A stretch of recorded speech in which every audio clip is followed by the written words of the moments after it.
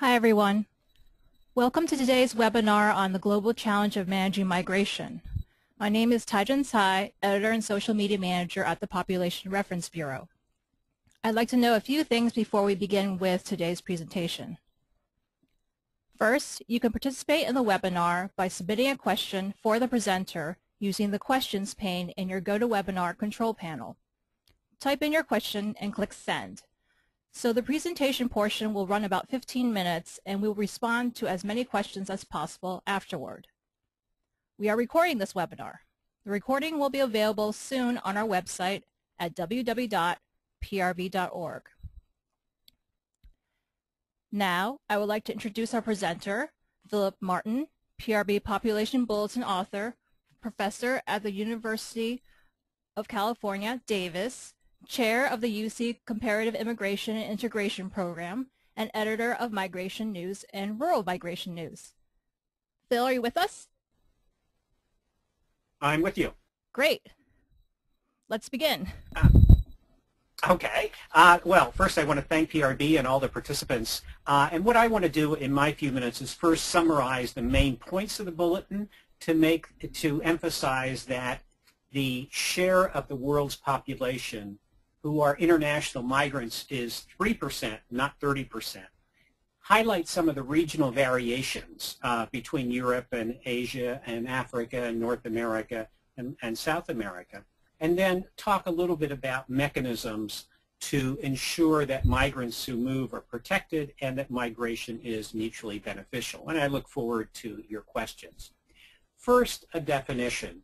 An international migrant, according to the United Nations, is someone who moves from one of the world's 200 countries to another for at least 12 months. That is, it doesn't matter why you move, it doesn't matter what status that you have, but the UN estimates there were about 232 million international migrants in 2013, and that's a little over 3% of the world's people. We expect international migration to go up. And the reason is that there are demographic and economic inequalities between developing and industrial countries. And we have links or bridges over the borders in communications, transportation, and rights that help people to cross borders and move. Economics works. About 60% of the world's migrants are in the 30 rich countries, but South-South migration is growing fast. And then finally, the message I want to leave you with is that migration is a process for policymakers to manage. It's not a problem, as it were, that's going to be solved. The basic distribution of international migrants last year was that South-South migration, say from the Philippines to Saudi Arabia, is actually slightly bigger than South-North migration, say from Mexico to the United States. But there's also a lot of migration from one so-called northern country to another, say from Canada to the United States. And that's why we have about 60% of the world's migrants in the north or industrial countries. Now, international migration is going up faster than the global population. Well, the global population went up about 40% in the last 25 years. The stock, or the number of international migrants, doubled roughly in that same period. It's also important to emphasize that there is a lot more internal migration than there is international migration. There's almost 4 internal migrants, as from rural to urban areas in China or India or Brazil, for each international migrant. And migration is really concentrated. 6 countries have 40% of all international migrants. The United States has 1 in 5 of all international migrants. But the share of migrants in the population varies a lot. The Gulf oil exporting countries like Qatar are mostly migrants, whereas the population giants like China, Indonesia have very, very few migrants. So just as migration into countries is concentrated, so is emigration out of countries. Mexico is the #1 emigration country. Russia is both a sender and receiver of migrants. India has a lot of migrants. Philippines has a lot of migrants. Migration rates, that is the share of people born in a country who've left, are highest often for island countries, relatively small countries or countries that have been through war, where you can have a third or more of the people who've left. Now, why migration? Just very quickly, demographic inequalities, economic inequalities, and bridges between sending and receiving countries. It's also important to emphasize that there's a simple fact that the number of nation states, and therefore the number of international borders to cross, has increased.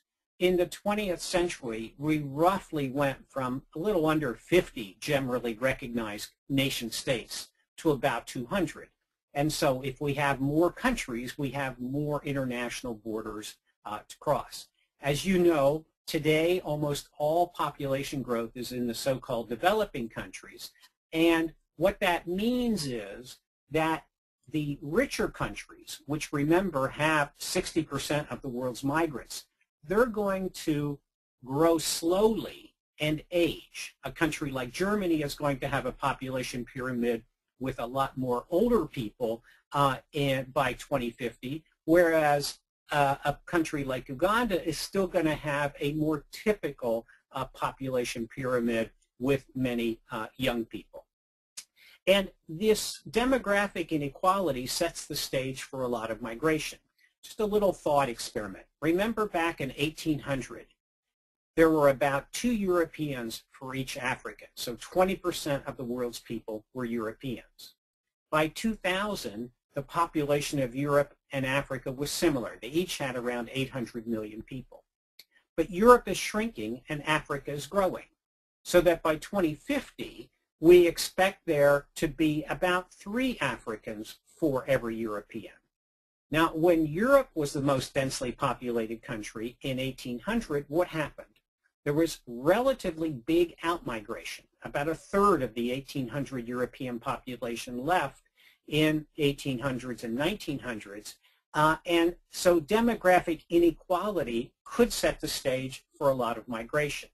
But remember, migration has been and remains the exception, not the rule, both because most people don't want to move and because governments try to restrict movement. But when we look ahead, you can picture cities in many developing countries growing, and you can picture cities in the northern or the richer parts of the world that have that could be shrinking rather than growing. The economic inequality is very similar. The average per capita income in the richer countries is about $40,000 per person per year. The average in the poorer countries, despite the rapid growth in China and elsewhere, is a little less than $4,000. And you can think that a lot of young people are willing to migrate to earn 10 times more. And it's not just young people in fast-growing developing countries. It's also the idea that there will be a big migration out of agriculture in the next several decades. Agriculture today is still the #1 employer in the world. And if you only know one thing about a country and you want to know how rich it is, just ask what share of the people are in agriculture. In all countries where less than 5% of the people are employed in agriculture, the country is rich. And in all countries where more than 50% of the people are employed in agriculture, the country is poor. There's no exceptions to this 5%, 50% rule, and low farm incomes encourage especially young people to leave agriculture. We know that in general, the richer countries are in the north, and we know that incomes in agriculture are typically lower than incomes in cities in the south. Remember, there are almost 4 internal migrants for each international migrants, but we have these inequalities that say people should move for opportunity, but we still need to link people in poor areas to places in richer areas in order to have international migration. And the 3 revolutions that make this linkage or this bridge over borders possible are communications, transportation, and rights. Think of communications. Back in the 1840s, when Europeans were migrating to what was then the United States and Canada, they sent so-called American letters back to Europe, outlining the opportunities. Now remember, you needed to be literate to write the letter. It took 4 to 6 weeks to get to Europe. You had to find somebody to read it and then respond. Today, with internet and cell phones, you can learn about jobs that are available in destination countries very, very quickly. In fact, some people say that sometimes migrant networks talk about jobs available quicker than local people learn about them. Transportation is the second thing. It's much cheaper and easier to travel now than it ever was before. Remember, back in the 1700s, most migrants could not pay the one-way transport to come from, say, the United Kingdom to what became the U.S. Many people indentured themselves, meaning they promised to work 4 or 5 years to whoever met the ship's captain and paid the captain. So communications makes it easier to learn about opportunities. Transportation is far cheaper than it used to be. And then we come to rights. The rights of individuals vis-a-vis governments have expanded a lot, especially after World War II. And generally, we did not make distinctions between migrants and natives or citizens in many of the constitutions that were developed after the war and in new nations in both Africa and Asia. And what happens then is that we say all people in a country should have certain rights, but when there's a migration crisis, as with the flood of asylum seekers to Europe in the early 90s, what do policymakers do? They can't do much about those demographic and economic inequalities in the short term. They really don't want to roll back the transportation and the communications revolutions. So what they do is they change the rights of migrants in an effort to manage migration. Europe did it with asylum. The United States, remember, did it with federal welfare reform in the mid-90s. Almost half of the savings were to come from restricting the access of migrants to welfare, even though migrants at the time were about 11% of U.S. residents. Now let's talk about a few of the regions before we do questions. Immigration to the U.S., legal migration to the U.S., occurred in 4 waves. The first wave was before 1820 when we started recording it. The second was between the 1840s and 1860s. The third was the big one with Ellis Island and people arriving from southern and eastern Europe. And the fourth wave started in the mid-1960s when the U.S. changed its migration policies and favored family unification as the basis for coming into the U.S. And there was a big surge in the early 90s after a legalization program. Foreigners coming to the U.S. come through roughly 3 doors. Legal immigrants enter through the so-called front door, and most of them, 2/3 of them, arrive because they have family members in the U.S. The side door is for temporary visitors, everyone from tourists to business visitors to guest workers. And the back door is so-called unauthorized, irregular, illegal, undocumented foreigners, most of whom are caught just inside the U.S. borders.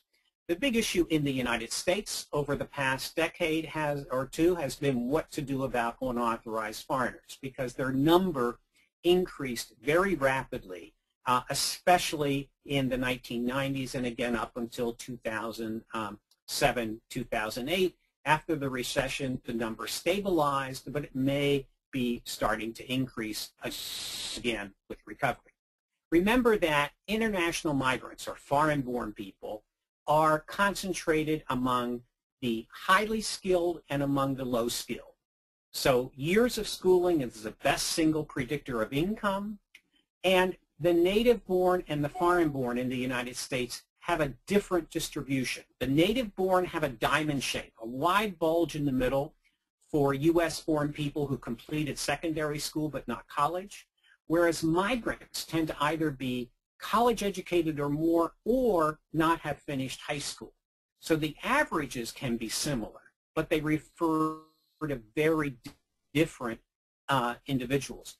Just a brief comparison. Remember, lots of Indian and Chinese and other foreign-born residents in Silicon Valley. And at the same time, lots of Mexican-born workers employed in agriculture and services. Keep in mind that the average Mexican-born person in the U.S. has less schooling than the average Mexican-born person in Mexico, as the Mexicans coming to the U.S. tend to come from rural areas where schooling levels are lower. Just a few words about other countries. Canada is different because it uses a point system to select migrants. Remember, most immigrants to the U.S. come because they have family members here. In Canada, the most come because one member of the family scored sufficient points. Europe is the continent of migration. It only has about 10% of the world's people, but it has a fourth of the world's countries and a third of the world's migrants. So what does that mean? If you have a lot of small countries, there are a lot of national borders, and with the European Union having as a principle freedom of movement that is allowing and encouraging people to move, there's a lot of international migration in Europe. Remember, in Europe, Switzerland has the highest share of foreign-born, not foreigners, but foreign-born residents. But in most European countries, the share of foreign-born residents is very similar to the share in the United States, which is 13%. Asia is the dynamic area that could be changing. 60% of the world's people, also about a fourth of the world's countries, but only about 30% of the world's migrants. And the Asian countries that take migrants form a triangle. Japan and Korea have very few low-skilled migrants. Singapore has a policy of welcome the skilled, rotate the low-skilled. The Gulf oil exporters rely on migrants to fill almost all private sector jobs. Asia also has sending countries like the Philippines, most of which want to send more skilled workers to new destinations, that is, send people to Europe, higher wage, but most Asian migrants stay within Asia. So that triangle shows that Japan and Korea have relatively few migrants. Thailand, Malaysia, those countries are in the middle, and those Gulf oil exporters have a lot. Africa, about 15% of the world's people, also about a quarter of the world's countries, but only less than 10% of the world's migrants, with a big variation. Remember, people tend to move toward the south, toward South Africa, for example, or toward the north. And there's a lot of plans in the various African regional groupings to have freedom of movement. For example, and you can have, as in North Africa, you can be attracting migrants from sub-Saharan Africa, but still have many North Africans, many Tunisians or Moroccans who want to move to Europe. Latin America and the Caribbean are similar. Here we have relatively few of the world's migrants because most Latin American and Caribbean countries send people abroad rather than take people in. Mexico is a country in which 10% of all people born have left. Almost all of them moved to the United States. In the Caribbean, there are very high immigration rates from countries like Jamaica. But there is also migration within Latin America. As you know, from Haiti to the Dominican Republic, Nicaraguans move to Costa Rica. There's migration into Argentina and more recently into Brazil. Unlike Africa, where most of the regional groupings of countries plan for European-style freedom of movement, the freedom of movement plans in Latin America are not as well developed. So to sum up, Europe is the continent of migration. Remember, 10% of the world's people, a third of the world's migrants. North America is really just two countries, Canada and the United States. So they have only 5% of the world's people, but a quarter of the world's migrants because they consider themselves nations of immigrants. That is, they take people from many countries and form a new people. Asia is the dynamic part of the world. It's got the 60% of the world's people, 30% of the world's migrants, and it really does have the extremes in both sending and receiving countries. Africa has a fast-growing population, migration to both the north and the south, lots of plans for freedom of movement. Latin America and Caribbean has been mostly emigration, but some of that could be changing. So in thinking about how to manage the challenge of managing international migration. Remember, it's the inequalities that motivate migration and the revolutions that enable migrants to learn about opportunities and to move. The policy option that most people want is they want to promote economic development in what are now migrant-sending countries to reduce those inequalities so that people migrate by choice, not necessity. But when there's a short-run crisis, policymakers usually react by adjusting the rights of migrants in order to manage migration. The challenge is how to make sure we're on a path to what is called stay-at-home development and how to make sure that migrant rights are protected in that transition. And of course, the best protection is always the power of an individual to say no to a bad deal, to say, I've got an opportunity here, I don't feel like I have to go somewhere else. That is the challenge of development. It's also the challenge of managing migration. Let me stop here and look forward to your questions, and I will run back to the beginning, and you will see the screen at the beginning, which is the cover page of the monograph, which I hope you find interesting and useful to think about international migration. So now I'm ready for the questions. Thanks, Phil. So we'll start taking questions now, and use the questions pane in your GoToWebinar control panel and type in your question, click send. Phil, I think we have some questions coming your way right now, if you see them. Okay. Yes, I guess I have to click on these to... Okay, so do we have any recent information on the net economic impact of immigration on the U.S. economy? Look, there are lots and lots of studies of the economic impacts of immigrants in the U.S. and in the U.K. and in many, many other countries. The hard thing is that migrants are about 1 out of 6, or foreign-born workers are about 1 out of 6 U.S. workers. And they're very concentrated. And it's very, very hard to take a snapshot and analyze the impact of migration in a particular economic sector. And it's very difficult to do that over time. So when the normal thing that we're looking at in economic impact studies is how does the presence of foreign-born workers affect the wages of U.S. workers? And those studies tend to find relatively few effects. But then there's a National Academy of Sciences study ongoing now saying, well, how do we think about this over time? How do we think about, say, the public finances, the taxes that people pay and the benefits they use? That's a much, much harder question to answer. And it requires all kinds of assumptions. For example, for those of you who might know about this, in 1997, there was a big study done in the wake of Proposition 187 in California, and it came to the conclusion that immigrants have a slightly positive effect on U.S. public finances.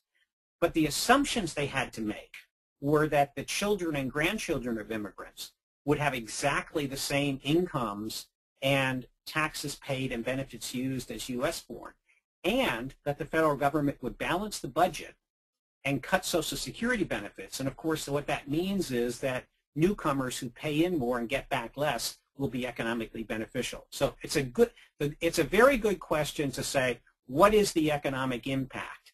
And the hard thing is both snapshots and motion pictures are really hard to develop in a way that convinces everybody. Many of these are done by groups that have a particular interest in having the migration doors either further opened or further closed.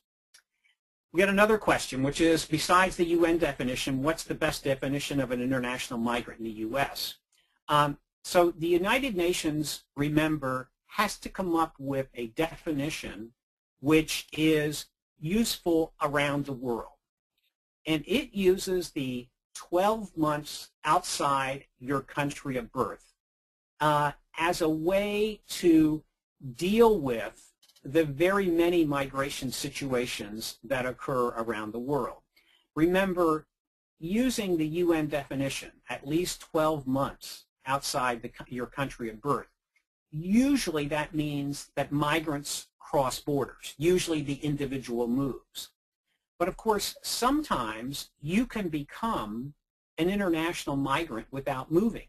I mean, think of the Russians in Estonia after the breakup of the USSR. They became foreigners without ever moving. And the same happened with the partition of India into Pakistan and India at the breakup. So in the United States, we normally talk about foreign-born U.S. residents. So that's clear. They were born outside the United States.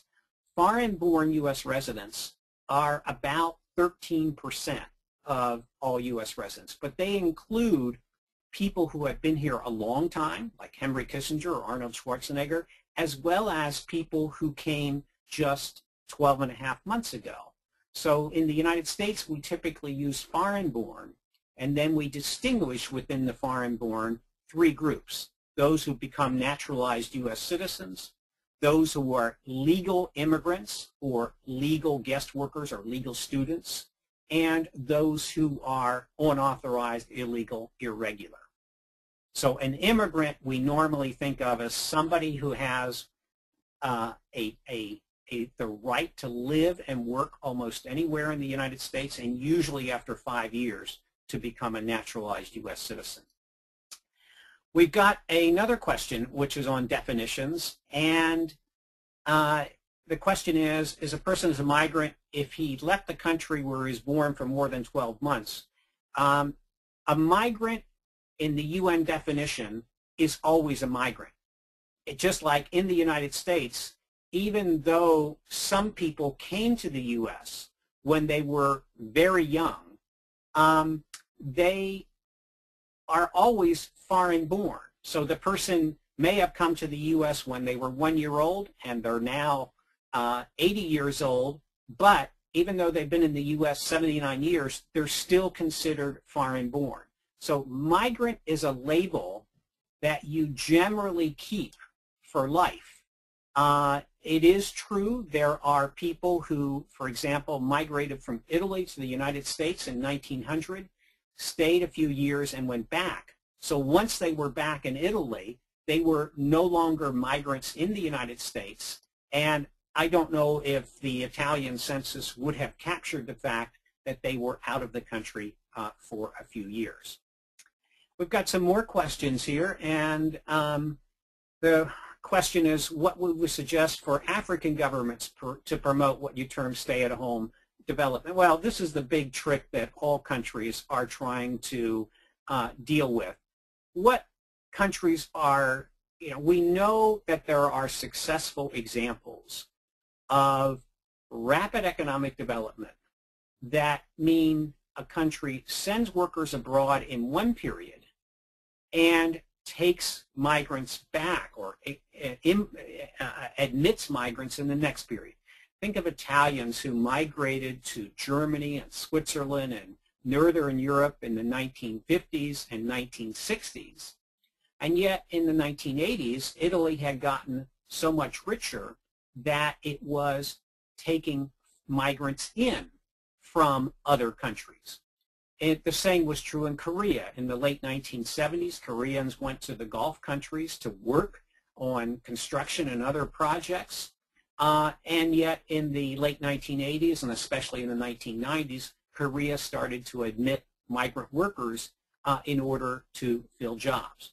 So what policy options? Usually the same policy options that make a country grow richer, often having the correct economic fundamentals, are the same ones that will promote stay-at-home development. In other words, there are many, many countries which try to do something special for migrants, but in many cases, the better policy would be do something better to promote economic development for all people. Let me give you an example. I had a student who worked on how there was a special policy, I think, in Pakistan to help returning migrants open small businesses. Well, the answer was not to have a special policy for returning migrants to open small businesses. The answer was to have a policy to help everybody to open a small business, because at that time, opening a small business legally in a country, in that particular country, was very difficult. So it's not so much that one needs special policies necessarily for migrants. The question is, do we have policies that promote stay-at-home development or promote development for everyone, including migrants who may not then go abroad, or if they return, create jobs for themselves and other people.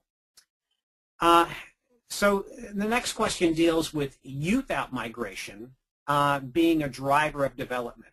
So a lot of studies now say that if a country sends workers abroad in one period, it will get back remittances, it will get back workers who acquired new skills abroad, and those workers then can accelerate development at home.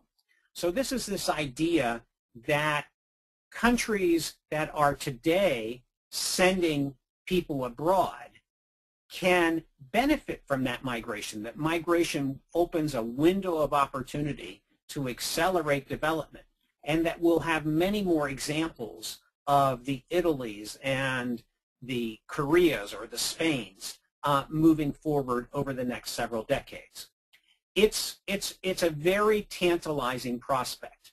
Remember, remittances, that is money sent by residents of a country who are abroad, first surpassed official foreign development aid about 20 years ago.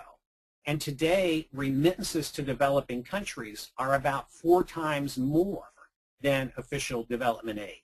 So remittances are a new source of money controlled by people who typically want to get ahead.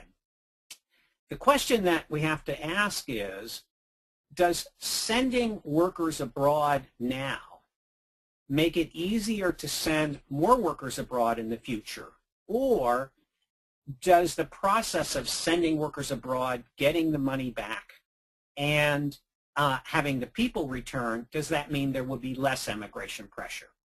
As Charles mentioned in his question, I mean, countries like the Philippines, one can argue whether the Filipino experience of sending workers abroad is laying the foundation for stay-at-home development, or whether it's laying the foundation to send more workers abroad in the future. Clearly, there are countries, and as was mentioned in the question, like Eritrea, where it seems a lot of youth still want to leave and will take big risks to try to go. There are some more questions here, and the question is, what should we think about European countries where populations are generally projected to shrink? And the question is, what will, should European countries, will European countries open their doors wider to immigrants, especially skilled immigrants? I think the policy in most European countries is to welcome the skilled.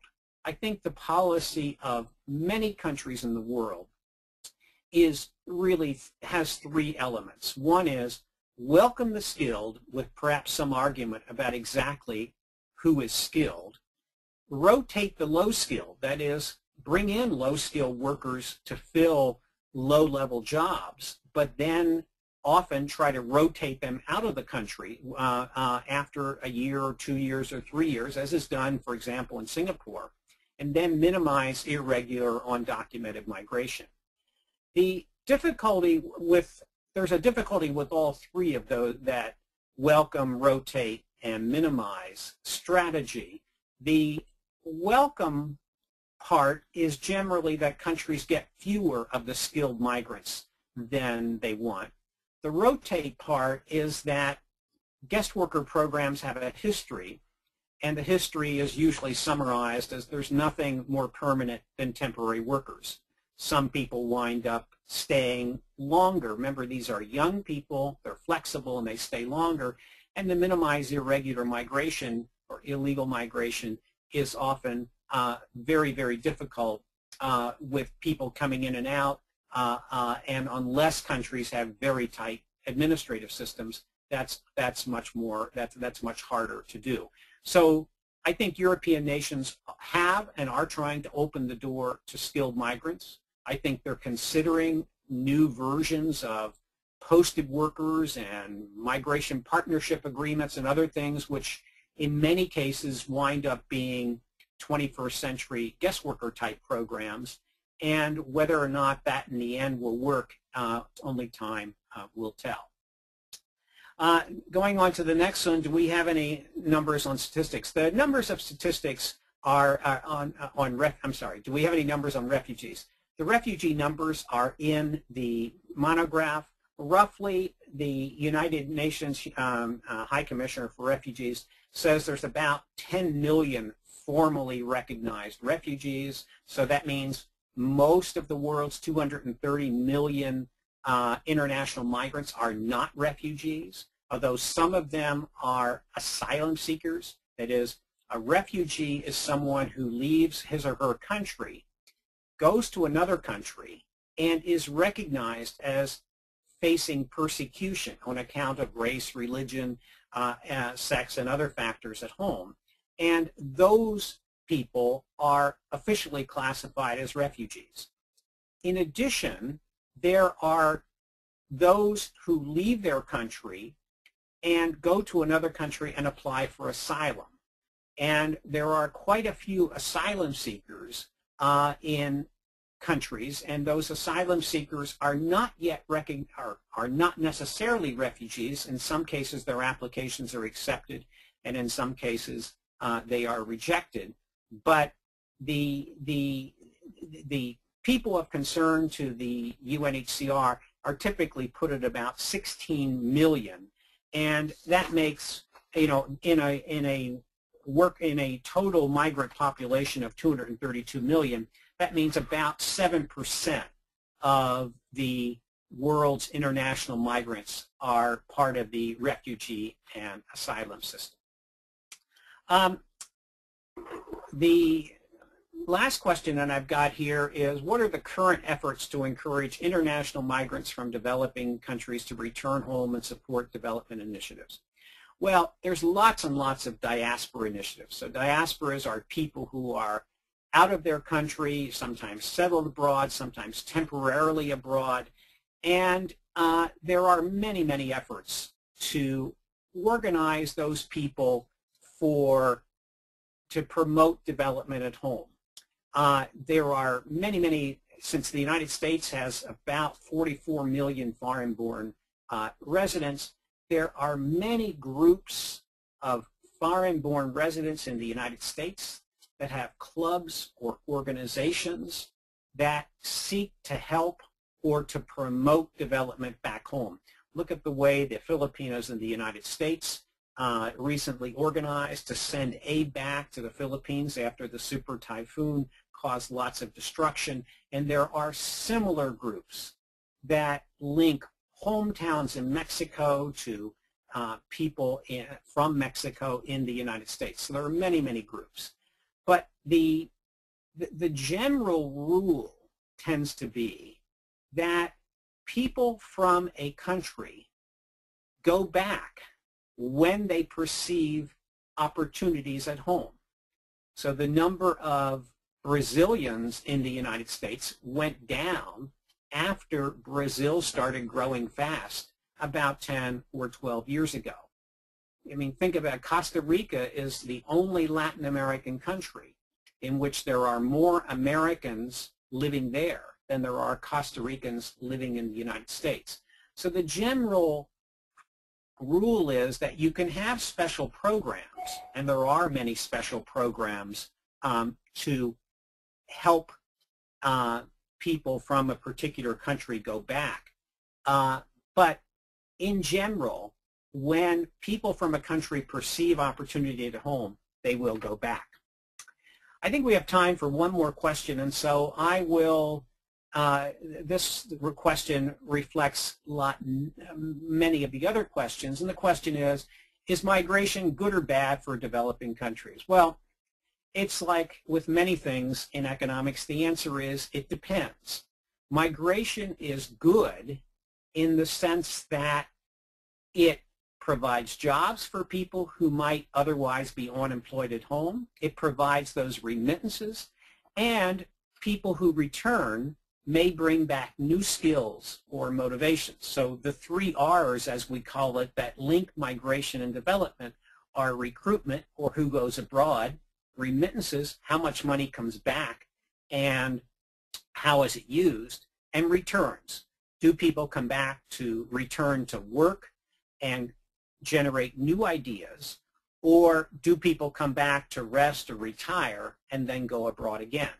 So the migration can speed up development if those 3 R's work in a way that creates jobs and entrepreneurial vigor, as happened to a certain extent in Italy and Spain and Korea. Or, of course, those 3 R's can work in a way that simply promotes more migration over time. So if the people who go abroad are the best educated, so that their exit winds up reducing the availability of jobs, if those remittances decline over time, or if they're spent in ways that don't necessarily help development, let's say that bride prices rise or the price of land goes up as people compete with each other for more land, and then finally the return can be simply to rest before going abroad again, or people can stay abroad. So the important thing about migration and development is that there's no law or rule that says more migration now means more development later. It can mean that, and policymakers would like to develop systems to ensure that migration spurs development. But it can also be the case that migration now increases migration pressure in the future. With that, let me thank all of you for joining this webinar. I want to thank PRB for publishing the Global Challenge of Managing Migration. I hope those of you who participated in this webinar found this interesting, and I hope you will find the summary of the challenge around the world interesting and useful. Thanks again for all the good questions, and thank you for participating. Thank you very much, Phil. So that concludes today's webinar. You can go to our website at www.prb.org to read and download the Population Bulletin, as Phil mentioned. You can also watch an interview with Phil and very soon explore an infographic on global migration. Thank you, everyone, for joining in.